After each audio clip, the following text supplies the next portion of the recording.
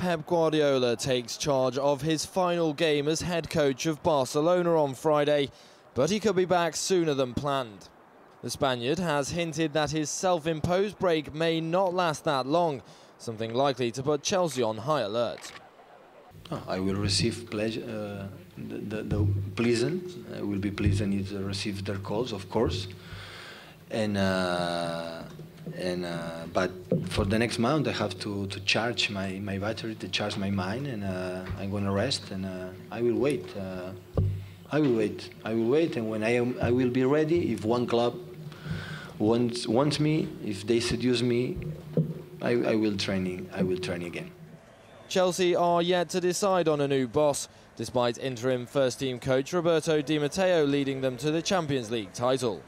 Guardiola knows all about that. Chelsea beat Barcelona in the semi-finals before beating Bayern Munich at home in the final. I would have liked to have reached the final in Munich, and I think we played a good semi-final to be there. This is the only regret, and time will cure it. But as for today, I'm still sad, as I think we did all we could to reach that final. I have to congratulate Chelsea, because it is all their credit. If Chelsea are to look beyond Di Matteo, then Guardiola is one of few candidates who could boast a better CV. In 4 years, Guardiola has won 13 trophies with Barca, including 2 Champions Leagues and 3 La Liga titles. If the 41-year-old is to join Chelsea, he's certainly laying the groundwork for future relations with the London side's players. I think they're a footballer generation that deserve this Champions League title because they have given a lot for it.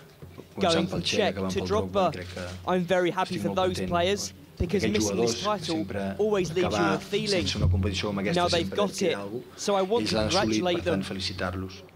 Chelsea could face stiff competition for his signature, however, with managerial vacancies at both Liverpool and at Roma, a side he played for briefly during the 2002-2003 season.